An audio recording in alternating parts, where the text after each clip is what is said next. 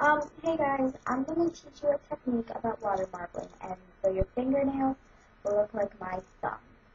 Very cool, very easy, and all you need is like 5 things to do it, and your nails will turn out like they were done at a professional place. But now it was just done with water nail polish. So I'm going to teach you this. The only thing you need is you need a jar or like a glass bowl, which I am using. Like safety pins, or pins. I'm using a pin that's used sew with, actually. You need tape, white nail polish, and your colors, of course. And I don't know what else. So today I'm going to do my middle finger. But first, what you need to do, you need to paint a white coat on your nails, like mine. And after they're completely dry, you want to use tape. And I need 3 pieces. And you want to take your finger, just like I'm doing right now, right below your cuticle line. And you want to get another piece. And you want to kind of put it on the edge and make it back, and then you want to turn it onto the other edge of it. Then you want another little piece as much as you try to size.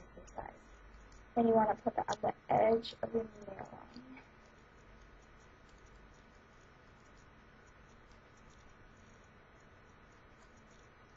So you want to make sure it does not touch your nail anywhere. So like this. The reason you want to tape is just because you will get excess nail polish on your skin, and it takes forever to remove the nail polish remover. So with the tape, you can just peel it off, and you don't have to do use any nail polish remover unless you miss like a couple spots while you're taping. And you should be fine. Alright, so first off, what I'm going to do is you want to shape your colors first before you use them, because you don't want them all clumpy. You want them thin and like light. Okay, so first I'm going to start off with the dark blue sparkly. Just let that drop in.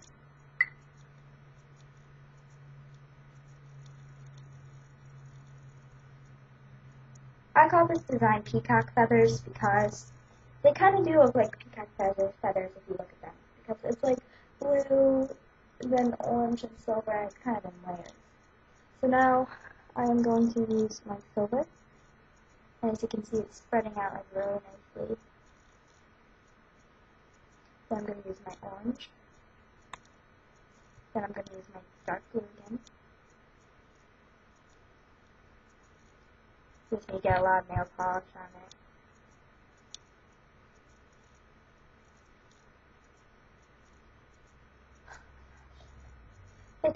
It sometimes gets frustrating, but it doesn't really matter.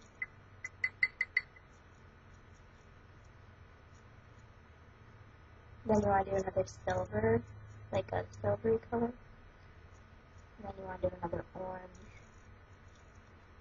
Then you want to do another blue just to top it off. Alright, and after that you take your needle,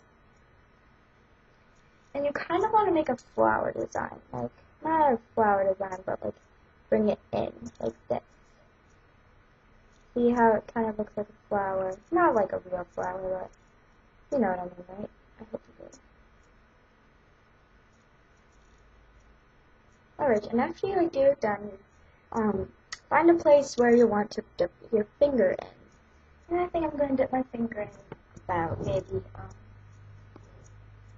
right here in this area, like over here on the outside. So I'm going to dip it there.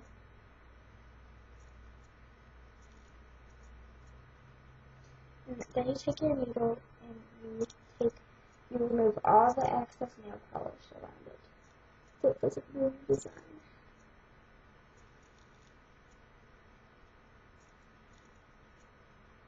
Then slowly lift it up. I missed the part. You slowly lift it up. Remove the tape.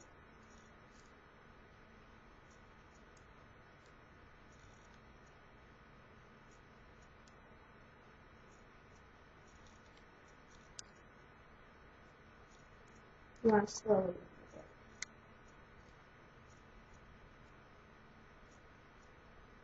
After you remove your tape, you reveal your design. show it off to your friends, and everybody will be doing it. You will be a trendsetter. And there you have it. It's pretty, huh?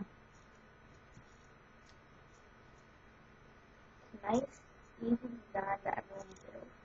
Here's my thumb. Here's my finger. Well, thanks for watching this tip, and I hope you will do it.